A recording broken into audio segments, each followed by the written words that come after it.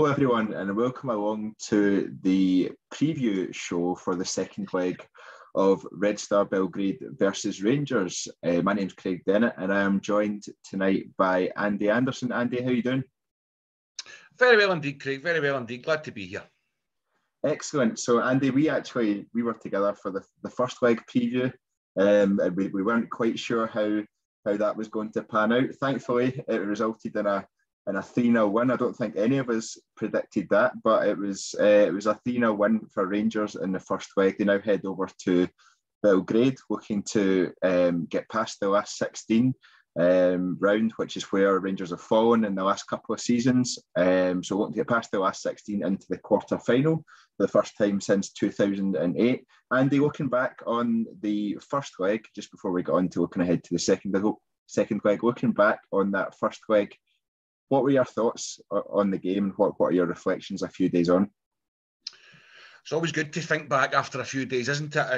I podied with Scott the night after it, and that's fantastic as well to do that on the back of such a win like that, especially in the last 16 where we fell down the last twice. After a few days, it's always good because you see the highlights more. You go through Twitter, you see the goals again. It gives you more time to think. And what a game, wasn't it? What an absolute blinder of a game. Incidents everywhere when you think on it.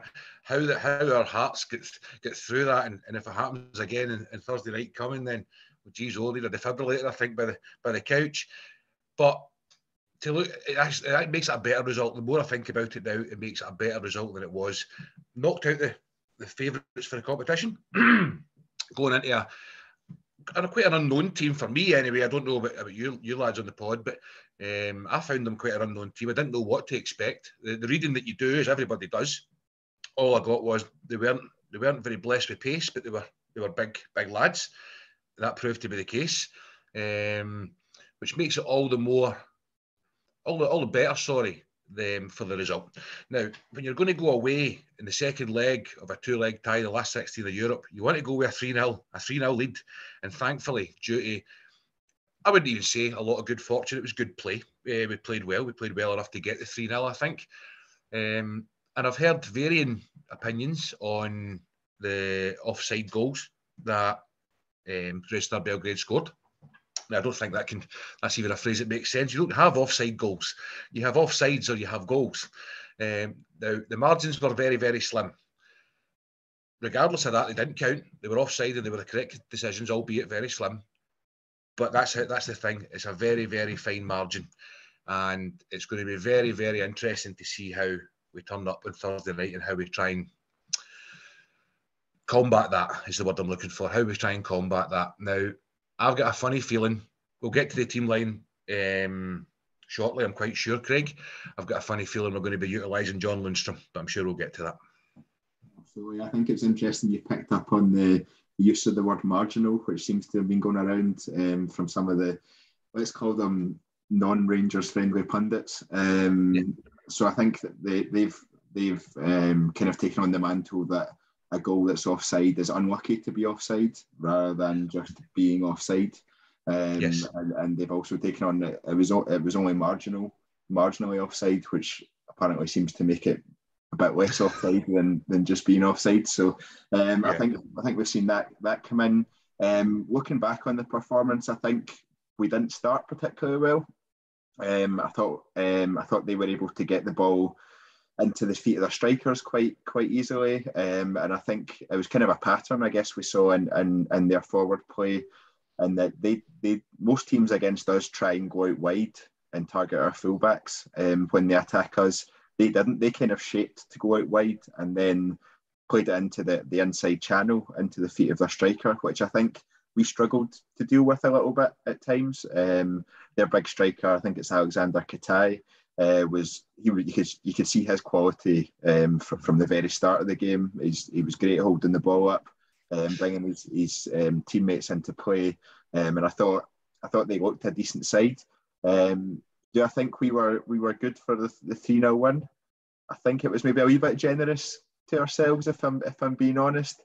Of course, they had the 3 goals that were ruled offside that we were just talking about. There was also that tremendous Al McGregor save in the penalty. I think we potentially rode our luck a little bit at times, especially, for example, the corner kick just after the penalty. That was an old-fashioned stramash in the penalty area, and I think we were a little bit lucky to keep the clean sheet. If I'm honest, obviously delighted that we did, and heading into a game 3-0 ahead of the second leg is all we could ever is surpassed our expectations. I think it's fair to say. But Andy, I think a big part of that was down to Giovanni van Bronckhorst's awareness of the tactics and his ability to change it quickly. Pretty much 10 minutes in, he made the switch. Do you expect to see something similar to that I guess how we played the last 80 minutes of the game? Do you expect to see that being the way we approach it on Thursday night for the second leg? Yes, to be honest, in a word, yes. Only if it's required to do so. I think he'll set up with a game plan that he'll go and make use of the 3-0 lead. But as he's shown at half-time in Borussia Dortmund game at Ibrox, he's more than willing to make a change if it's required. I think it probably will be required, because you've got to imagine that this team's going to come at us. They're going to come at us. They're going to try and exploit the same issues that we have. Now, when you think, is it 3 or 4 games now that's a clean sheet, and it's the last 4, isn't it? Last 4 games, it's a clean sheet. Now, that's fantastic. That's absolutely fantastic. 4 full games, including a European tie without conceding a goal. Doesn't always look like that should be the case when it comes to Rangers, though. I don't know if you agree with that or not. There looks like there can be a mistake. There looks like there can be a wee mistake in there. A home ground, I'm sure we'll get to all that again in the next few minutes or so. Home ground with a 3-0 deficit, they're going to have to really come at us. I can see Giovanni van Bronckhorst setting the team up in such a way that if a switch is required, I think he'd be more than willing to make it, and he will make it quickly. Absolutely. Andy, we spoke a wee bit about not really knowing a great deal about Red Star Belgrade ahead of that first leg. What did you make of them as a team and how they approached the game? Oh, they're big bullies, aren't they? They're big lads. They like a challenge. They're not scared of a challenge. And I read so much about them being not having too much pace, but they look to be quite quick off the mark, especially in the front, the last third, the final third, the through balls they were playing. We spoke about how marginal the offsides were. Bring that back a couple of centimetres, a couple of inches, whatever it is, they're onside and they're away, and they look sharp enough to me. They're a unit. They're a unit is what they are, Craig, and I think they're going to come at us with that unit on Thursday night. The good thing in our respect for that is it's going to leave gaps. I mean, you've got Ryan Kent in European form and Alfredo Morelos willing to barge his way through God knows who and do whatever he's got to do to get the ball into that net. I think it could work in our favour, to be brutally honest with you. I think their gung-ho-ness that they're going to have to come with will work in our favour. I really do. I really believe that. We'll get to score predictions later, but I think you'll like mine. I think I like my own one as well for that one. But I think what we saw with Alfredo Morelos' physicality in that first leg when he barged there, I think it was our centre-half, he barged about 5 metres away off the ball. That was absolutely tremendous, and it was just the psychological edge that we needed as a team in that game. We needed to assert ourselves. We needed to show we were up for the fight, and I think we did that particularly well. Like you, I think they were a good team. I don't think you get to this stage of a European competition and not be a good team. And I think I would expect them to score this Thursday coming up in the second leg. I thought they were unlucky not to have a goal count on the Ibrox, like you say, with Rangers' defence. As much as we keep clean sheets, it's never a comfortable clean sheet. So I think I'd expect them to have a go, and like you say, that's the kind of game that suits us. We want teams to open up against us. We want teams to leave gaps. We want teams to leave space, and that's when you have the likes of Ryan Kent as your out ball, supported by Morelos, and you've got Morelos holding the ball up at times as well, just being an absolute nuisance to everyone and anyone around them, which is absolutely what you want. I'm just going to read a quote from Red Star manager Dejan Stankovic. I believe it was after his side's weekend game, and it just gives a bit of an insight into the attitude Red Star are going to have as they approach the game. So Stankovic was quoted as saying, "I want to show Rangers just how much the Maracana thunders and how difficult it can be to play there. the stadium will be full, and that changes everything. Our fans are the 12th man, and we are not giving this up. Yes, 3-0 was a great result for Rangers, but let's not forget that we too scored 3 goals and missed a penalty. We also missed 2 or 3 really good chances. Rangers gave in to our attacks, and that tells me we can get something on Thursday. We certainly aren't surrendering. Now, Andy, I don't think there was anything in there that really would come as a surprise or shock you. I think in terms of Rangers, I think we had our own 12th man in terms of the crowd at Ibrox, and the atmosphere was incredible yet again on a European night.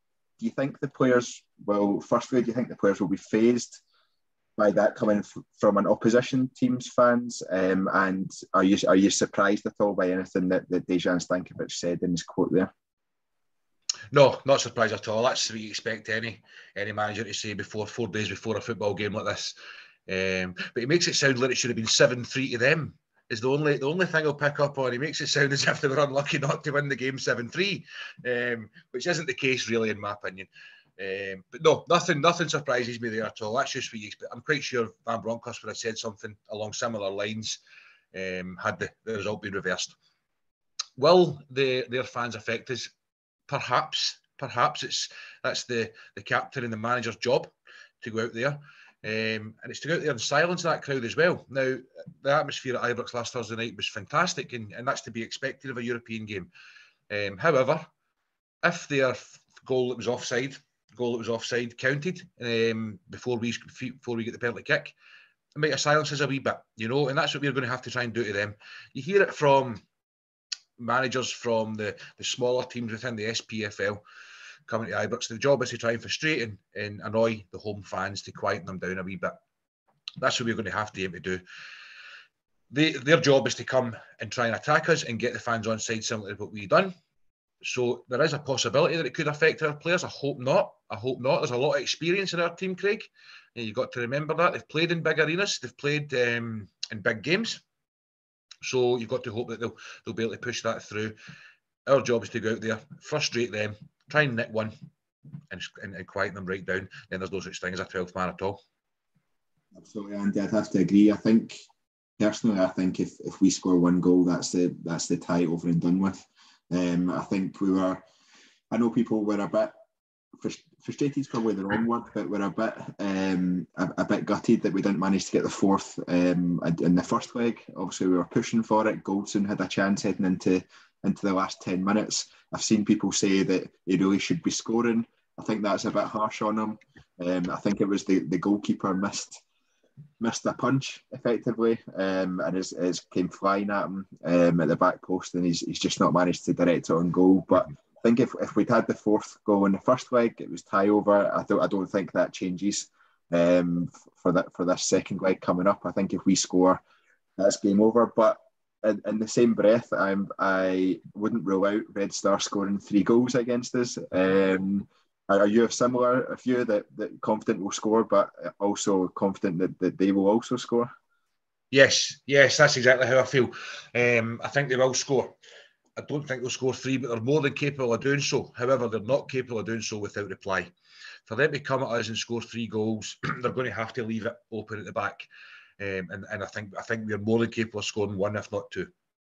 So to answer your question, yes, they can score 3, but I don't see them doing it without reply. If we are fortunate enough to get the first goal, then it is tie over. You're right. If only one of the 3 chances of goals was in, I would admit it's tie over. It's not tie over yet. I think that's important. It's important to note that. But the first goal on Thursday night for us, effectively it is. Yes, effectively it is. If they get the first goal, it's game on, but they're going to have to come for more. You think we are a bit battle scarred, Andy, in terms of how the defence has played, particularly since the winter break, the number of goals conceded, especially to individual errors? Do you think we should be heading into a tie? We've just beaten Red Star Belgrade 3-0 at Ibrox, and we are heading into a second leg game saying that the tie isn't over. There's every potential that we could lose 3-0. Do you think that's because we're a bit battle scarred from the performances we've seen this season, and potentially being a bit cautious, or do you think we're being realistic in that thought? It's 50-50 for me, Craig. It's partly to do with that, partly, as we spoke about just there, the defence okay, no goals in 4 games, that's excellent, but there always looks like there could be a mistake there. We've seen that. So yes, there is an element of being battle-scarred there and an element of fans' fear, I suppose you would call it. But you've got to remember, you're playing a last 16 tie in Europe, and there's no idiots there. There's good strikers involved here. So I would say it's more of a 50-50. I don't think there's a sole reason for it. I think it's more a 50-50 between our possibility of potential defensive mistakes and the overall rise of ability of the opposition. I think it's a 50-50, to be honest with you, mate.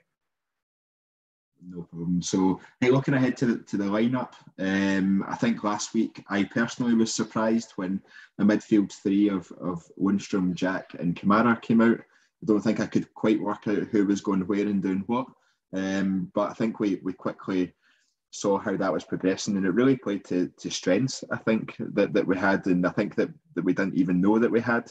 John Lundstram's ability to adapt from being that defensive midfielder to being a third centre-back within different phases of the game is absolutely tremendous. It was something that I didn't really know that he had in his locker, to do that mid-game, and his understanding of when and where to do it was absolutely tremendous. Ryan Jack has been invaluable for us since he came back from his injury, yes, and that transition. And then Glenn Kamara playing that forward role, which I know he plays for Finland, but we hadn't really seen much of him in that role for Rangers. And obviously with his, I'm going to say, shocking shooting record, shall we say, from the edge of the box. It wasn't really a role that I expected him to excel in, but he's definitely proven me wrong in the past 4 games or so. That midfield, would you expect that to be the same as it was last week, or do you think the performances of players like Aaron Ramsey and James Sands might alter that a little bit? Possibly, Craig. I would love to sit here and say start with the same 11. I think it will be pretty much the same 11. The only one I can see possibly changing is the Kamara for Ramsey. I think he will go with the normal back 4. Of Tav, Balogun, Goldson and Bassi. I can see Lundstram and Jack there with Aribo, Kent and Morelos. So there's only one space available, and it's Kamara or Ramsey for me. And after the performance on Sunday, I'd be more than happy to see Ramsey there. Is it too early for him to go from Dundee in a Scottish Cup tie to a last 16 tie in Europe? I don't know. That's up to Van Bronckhorst. He might well do that. He's got the experience for it. He's got the ability for it. Let's face it. You don't pay that kind of money for somebody who doesn't have it. Will he be tempted to go with Kamara? I don't know. I can't call it. I don't know. What I would do, I would stick with the same 11. If head of ice, I would stick with the same 11. I don't know about yourself, whether you'll disagree with me. I would stick with the same 11 because you know what you're going to get.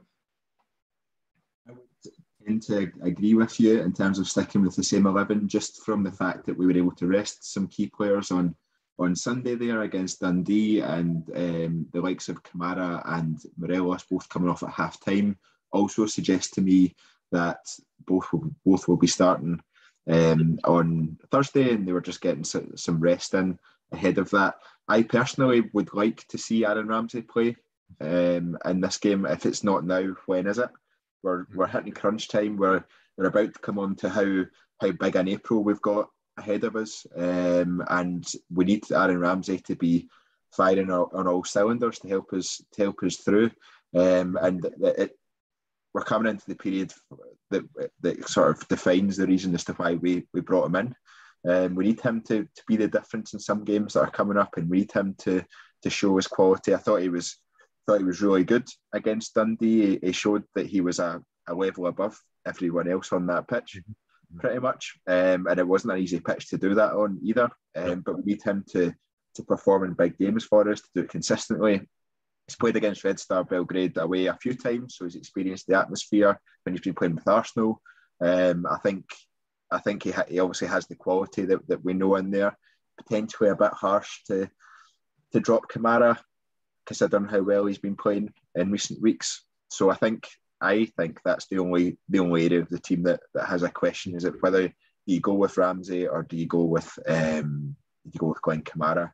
I agree. I'm probably 60% on the side of Glenn Kamara at this moment in time. But I wouldn't be surprised to see Aaron Ramsey slot in there at the same time. I think James Sands did well at the weekend, but I don't think he did enough to dislodge an important player like John Lundstrom from the starting lineup in such a big game. So just to close off the sort of roundup the preview section of this preview, shall we say? Andy, what do you expect, or what do you think the score will be after the second leg of the game on Thursday? I think we'll win the game 2-1 on Thursday night. I think we'll win the game 2-1. I can see us getting the first goal. I can see it turning into a bit of a kicking match, for want of a better expression. I can see us sitting on their couches, closing our eyes as tackles come in. I can really see it, because I think Red Star Belgrade are like that. I don't think they're the best losers on the planet, which I think you've got to have in you if you want to be a winner. I don't think there's anything wrong with that, but I can see it being a case of, oh God, if we get the first goal, we said the game, the tie's dead. I can see some kicking going on there, but I think we'll stay strong. I think we'll win the game 2-1. Very weird how confident I am in European games, especially away from home in the middle of Serbia on a Thursday night, compared to run-of-the-mill SPFL games at the moment, but that's where we are. I'll be honest with you, I think we'll win the game 2-1. Yeah, I'm going to go with you in terms of goals. I'm going to go for a 2-each draw. In the game, I think both teams will go out and attack, or we will counter-attack. I think will be the best way to describe how we'll approach this game. But I think we've got the firepower to score a couple of goals on that counter-attack. We do just need to be clinical. We've not been clinical in many of our recent games at all. I think the Red Star game is potentially the only game where we have actually taken most of the chances that fell our way. But I think we do need to be more clinical. But I also think that they will score. So I'm going to go for 2 each in this game, which will see us go through into the quarter-finals of the Europa League, which is another big step for Rangers. More money in the bank.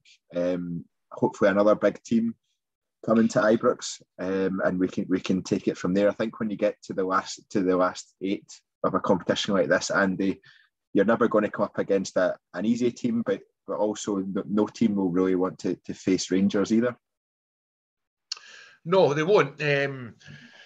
On paper, the supporters will probably say, if they're lucky enough to get to the last 8, the other 7 teams in it will say they would like to get Rangers. That's not going to be the case. What we've done to Borussia Dortmund and then to Red Star Belgrade is went round Europe. The teams that matter within Europe see this. They know they won't want to come to Ibrox on a Thursday evening. I'm quite sure of that. Whereas the fans will be similar to us. I'm sure they've got podcasts who say Rangers on paper should be the best ones. But you're right, there's no dodgy teams. What I do like about the last 8 draw is it gives you who you play should you get through. I quite like that. I quite like to see the road. I mean, you shouldn't get ahead of yourself, but what fan doesn't get ahead of themselves? Let's all be honest. I've already booked off the final in May from work, So let's get ahead of ourselves. Let's enjoy it. I spoke to Scott on the podcast the other night. This is the time you enjoy your football, Craig. We'll get into how busy April's going to be, but that's fantastic. We're Rangers supporters. You buy your season ticket, you buy your tickets, you buy your cup semi-final tickets at Hampden. That's what you sign up for. So let's enjoy it, and that's what you're here for, So I'm thoroughly looking forward to it. So let's get going. I definitely am too, and I mean, let's just jump into that April schedule. We've obviously got the Old Firm game at Ibrox on the 3rd of April. We have a potential. We'll go with potential and err on the side of caution. Quarter-final tie of Europa League, home leg and away leg.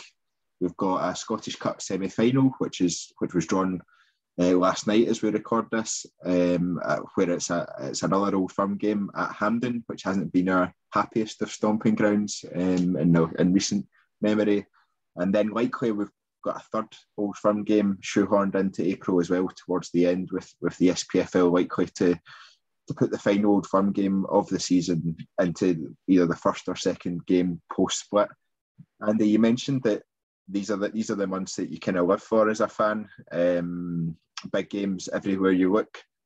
Are you confident in our team and how we're playing and our ability to be able to cope with so many big games in such quick succession across three different competitions? It'll fluctuate. My opinion on that will fluctuate. Right now, yes. I think we're more than capable of playing Thursday, Sunday.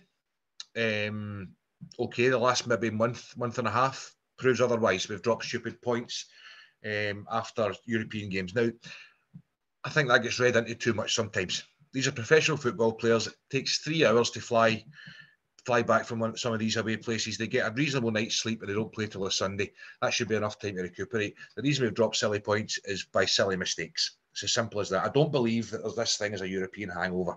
So, yes, I think we have got the squad that's capable. And I think it will come down to the league, certainly. The league business will come down to who drops the most points against other teams. I've got a funny feeling that the Old Firm games in the league will cancel each other out. The Scottish Cup semi-final will take care of itself. Hampden hasn't been our favourite place of late. It's a number of years now since we've had a happy day at Hampden, but it's got to change sooner or later. You've got to remember as well, it's only 1 defeat in 9 against Celtic. I think what a lot of fans are struggling with is the manner of defeat in the last Old Firm game.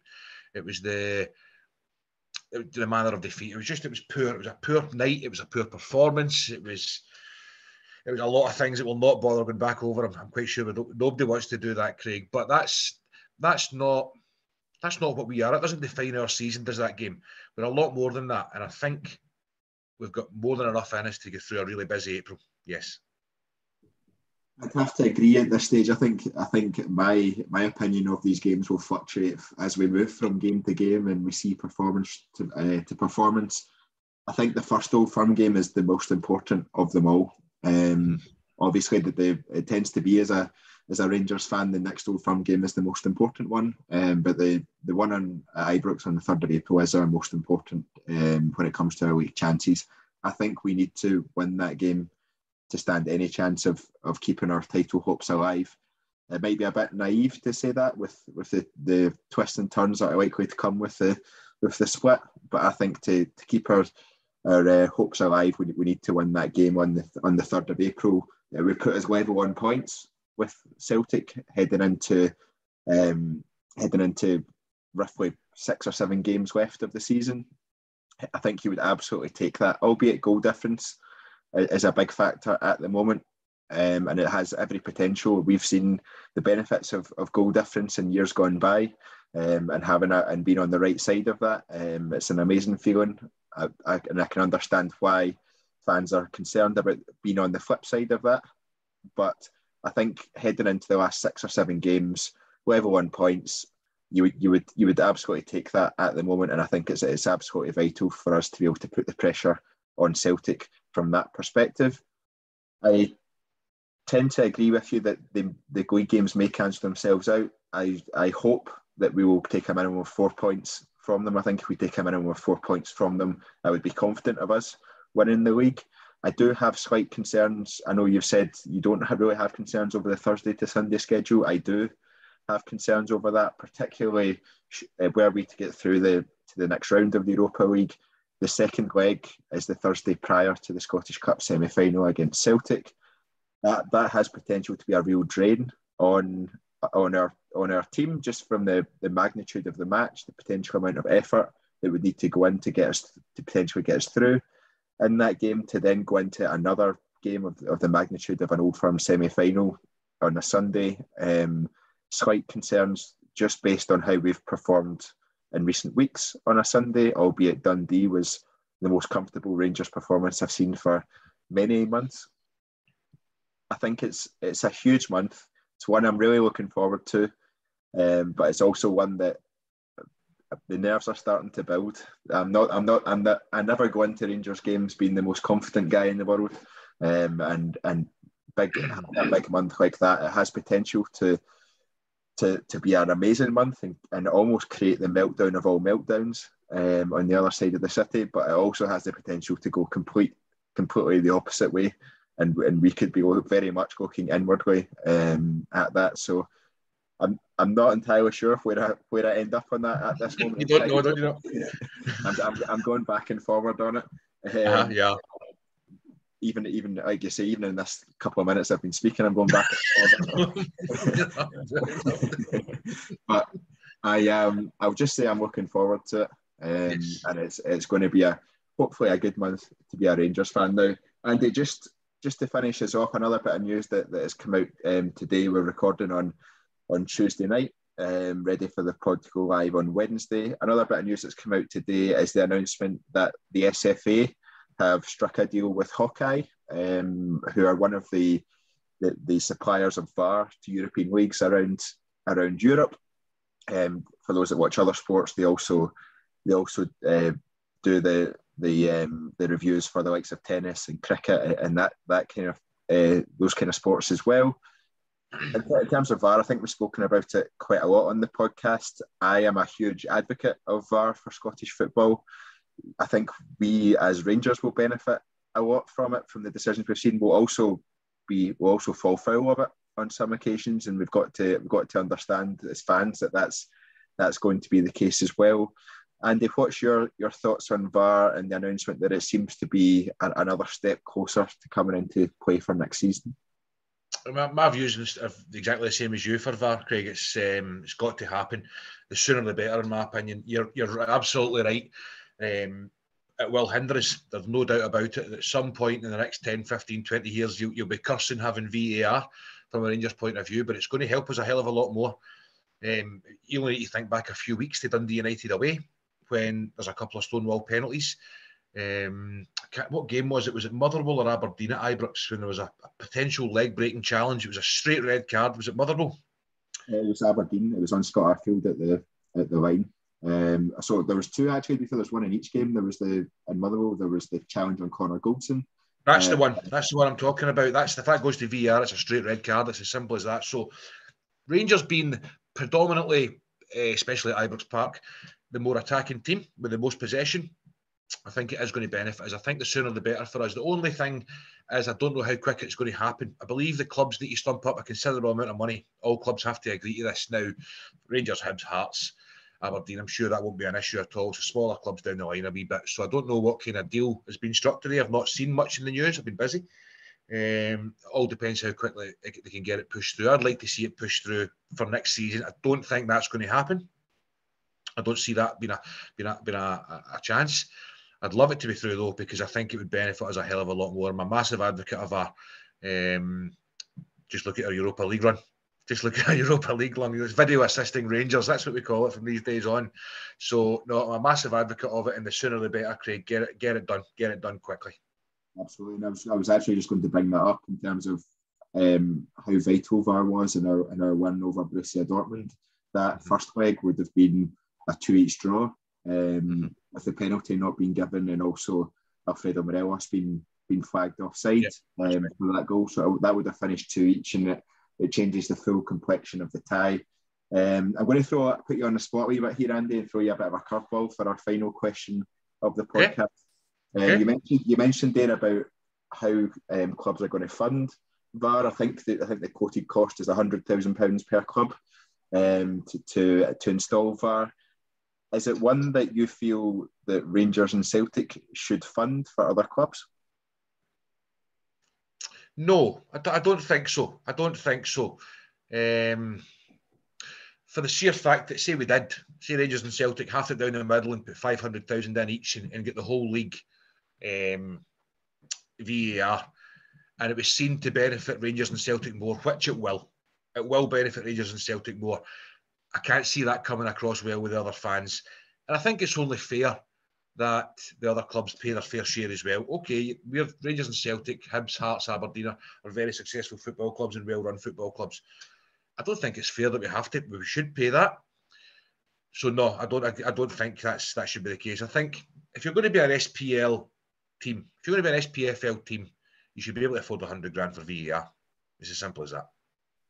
I would agree with that. I actually think you've got to look to either the SPFL. I understand the argument that that's simply the 42 clubs of the SPFL pyramid as such that make up that board and that provide the funds to that to the SPFL. So I think you've either got to look at them to pay for it or to help clubs out who are potentially struggling to pay for it.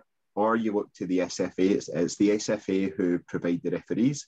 It's the SFA who train the referees. It's the SFA who have agreed this deal with Hawkeye to provide the software. for it. So I don't know if you potentially look at the Scottish Football Association and say, look, this software is going to help your referees, or should, in theory, help your referees make right decisions more often, take a bit of the pressure off them that they're getting at the moment, a bit of the focus off of them as well. So I think the Scottish FA might get to a stage where they're under a wee bit of pressure to put in some money, especially if, for example, say Arbroath are promoted from the Championship. Is it a bit unfair for them to be asked to fork out 100 grand in their first season straight up into the Premiership potentially? So I think that's where the SFA or SPFL might have to come in.